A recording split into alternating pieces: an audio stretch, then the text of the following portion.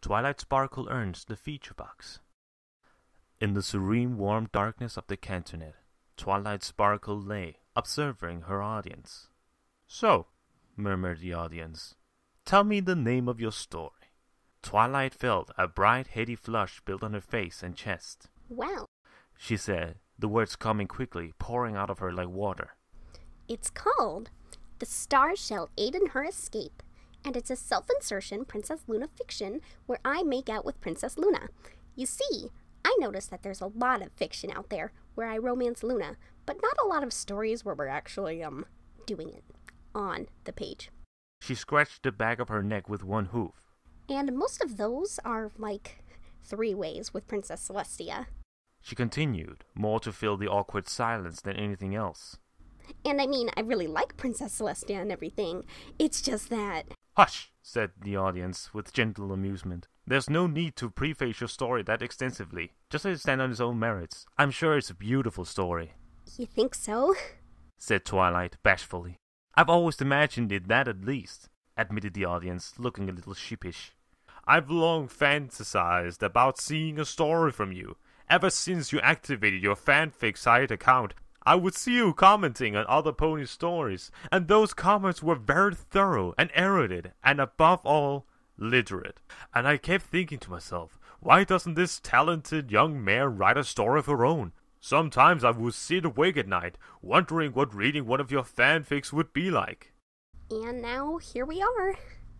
"Yes," said the audience, smiling.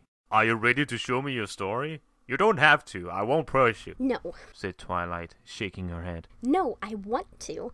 I want to expose the works of my hooves to you for your criticism and approval.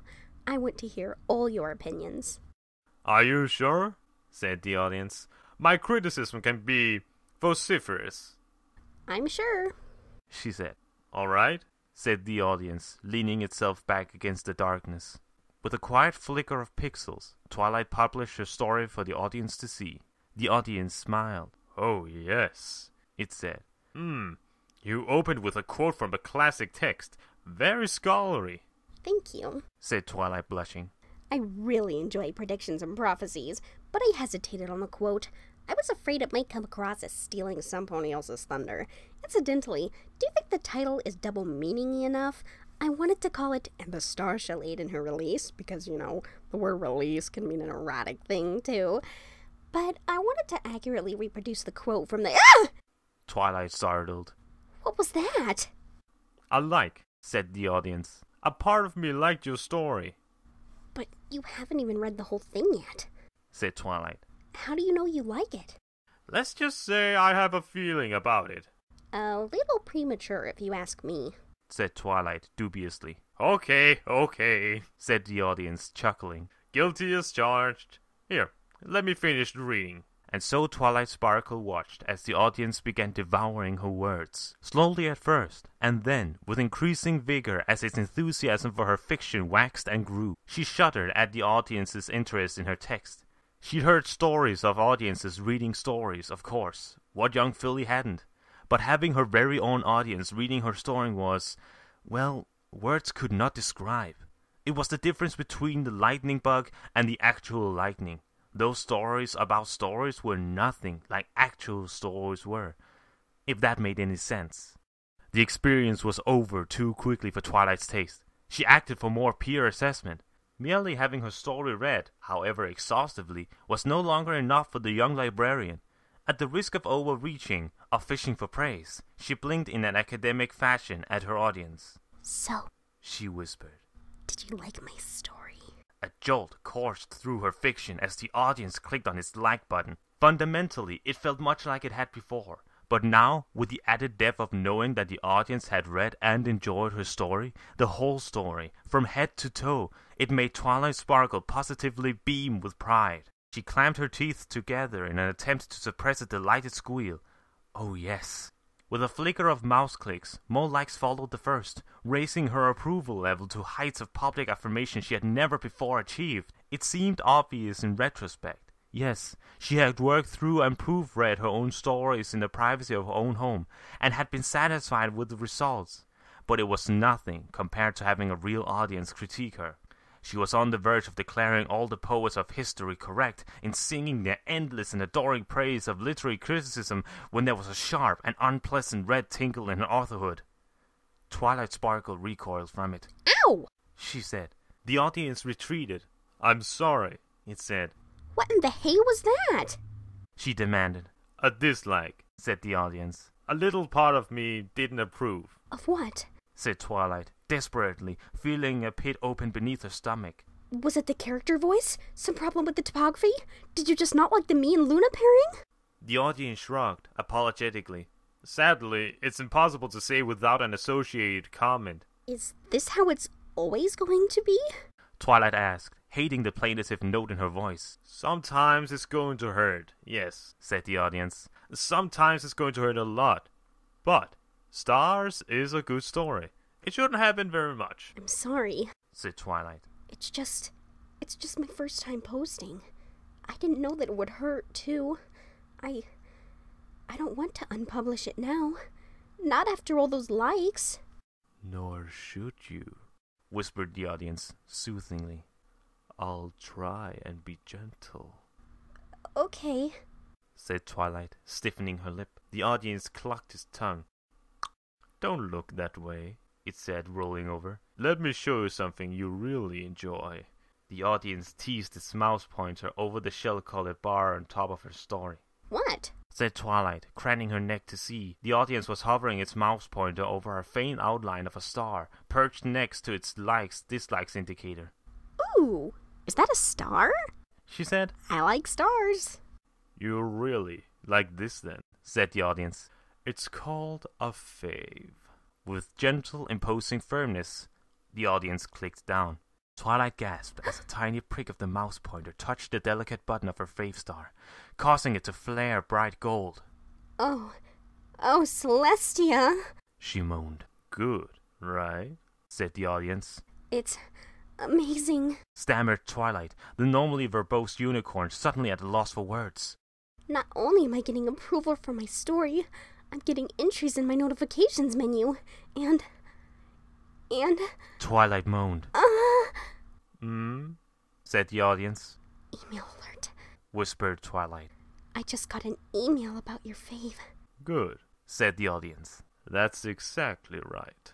Twilight blinked at the audience. Her voice, when it came, was small and fall-like. Could you? She said. Could you fave me again? Yes! Shouted Twilight as the audience clicked at her story's fave button over and over again. Yes! Yes! Fave me! Fave me harder!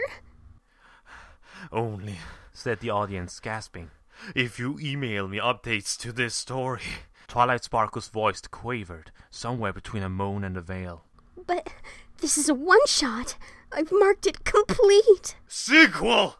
Demanded the audience, momentarily losing mastery of its shift key. More! You're not even spelling your comments correctly, said Twilight, her mood cracking as she tried in vain to keep from laughing at the audience's lack of self-control on the keys. I can't help it, said the audience, laughing breathlessly right along with her. I just like your story that much. The audience groaned in mock frustration. Well, I don't know what to do for myself anymore. Where do we go from here? A sly look crossed the lavender unicorn's face. She leaned in close to the audience. Feature box, she whispered. She felt the audience tremble. Oh, yes, said the audience. Oh, God, yes. You know what you have to do, said Twilight, her voice sultry. The feeling of being in this much control over her captive audience was delicious, smooth, and dark, like melted chocolate. But she could only savor the feeling for so long before the audience began working her favorites button with the vigor that only a really enthusiastic and committed group of functionally anonymous Canternet spectators possessed, and her world was lost to the electric burn of positive feedback. A tiny rational part of Twilight's mind. She was a scientist after all, and no amount of joyful artistic enthusiasm could wholly extinguish that fact. Quietly calculated how many likes and faves and comments she needed to reach the feature box. It couldn't be long now. If the good reviews kept coming in at this rate, and if she could just avoid the dislikes for a few more minutes, She couldn't possibly believe that it would take that much longer for her. And then it happened. So busy has she been analyzing the comments that the actual moment of featuring came upon her quite by surprise. A burst of critique out of nowhere that thrust her story straight upward from the top of the most read list directly to the delicious white box in the title bar. She cried out in sharp ecstasy as her story's position on the feature box exposed it to all kinds of new audience, parts of the audience she hadn't even seen or dared to dream about. Waves of public approval rocked Twilight's fragile body as even the casual portions of the fanfic site's traffic, the ones who's only stopped in every once in a while and never delved too deep into the massive ponyfic, noticed her story and began liking and faving and commenting her. And the cascading effect of all these glowing reviews served only to maintain her story on the feature box as she hit her position of literacy prominence over and over and over again. Twilight Sparkle's world went away from some time. When sense and reason finally returned, once her story had receded from the feature box, leaving behind a 5-page trail of comments and a warm green line of up-thumbs that dwarfed the tiny sliver of red beneath it, Twilight rolled over and gazed at her audience, her deep purple eyes sparkling enough to do full justice to her last name. So, she said. Should I write another? Yes, whispered the audience. You're on my watch list now. Good, said Twilight, snuggling up. Because I know exactly what my next one's about. Twilight Sparkle's eyes flickered open. Ugh. She said, gazing up at the ceiling of her cozy little library loft. Wow. Way to go, Sparkle, she thought. That'll teach you to eat an entire roll of pickle sushi with extra ginger right before nighty-night. What a dream. Somewhere at the foot of Twilight's bed, then came a murmur. Spike, whispered Twilight, sitting up in the darkness. I'm sorry, Spike. Did I wake you with all that? Spike muttered again, nonsensially. Oh, good, thought Twilight. He's just talking in his sleep.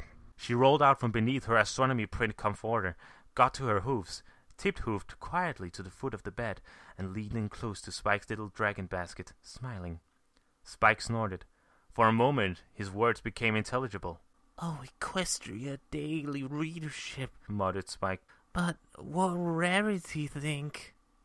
I'm here too, darling, said Spike, then his voice going kind of squeaky. Both of you? Said normal voice Spike. At the same time? And then he was lost to incoherency again. Twilight chuckled. Oh, Spike, she said, walking quietly again so as not to disturb him from what was undoubtedly a very lexically satisfying dream. Twilight crossed back to her bedside and slipped beneath the covers once more. She lay there for a time, staring up at the hoiled wooden ceiling of the library. She still wasn't sure what the canternet in her dream was, and had never once met a mouse that clicked. But yes, she had critiqued stories she had read and given feedback to their authors. But she's never written a fiction of her own. She'd read writing process manuals, of course, books on unleashing your inner creative urge, but had never gone anywhere. What would it be like to write a story of your own? Twilight flipped back the covers, got up and crossed over to her writing desk and lit a single candle. There, in the warm darkness of a Ponyville summer night, Twilight Sparkle took up her quill, gently wrapping her matching around the soft, loose afterfeathering at its base. She dipped it once, twice, 3 times into the tiny brass ink pot, and then suspended the pen in front of her. For a moment, watching a bead of her ink glimmer in the tip of... And then suspended the pen in front of her for a moment, watching a bead of her ink glimmer at the tip like a jewel in the candlelight. With a smile of firm determination, Twilight Sparkle touched pen to paper and got to work.